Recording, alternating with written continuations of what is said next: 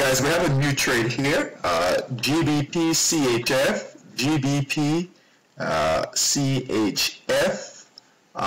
We're breaking resistance right here. So here's our buy signal, and we talked about this yesterday, that we were getting a nice retracement with that pair.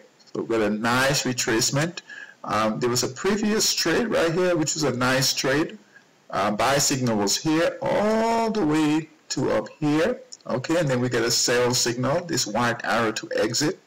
Then we had some nice retracement right in here yesterday, and we got a buy signal here. So right now the price is testing this resistance level right here. So we got a buy signal here, and on the right here, the daily, we have an up.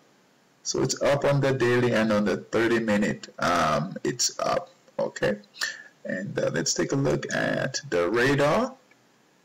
All right, so right here, where is it? It's right here in our radar. Okay, so pound Swiss on the daily time frame. We got a, like I said, we got a retracement yesterday, which is this candle here, but it looks like we're hitting higher here. We got a buy signal on the daily time frame. Remember, that's our foundation, right, guys? And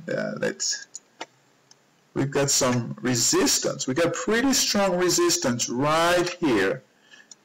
Okay, so it looks like this pair will look to test this resistance.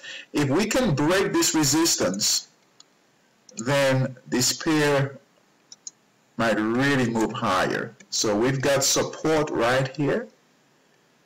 Okay, we got support. So this pair, since since March of this year, this pair has been consolidating pretty tightly. So looks like it will look to test this resistance here, and if it breaks resistance, then this pair could really move. Okay, that's it.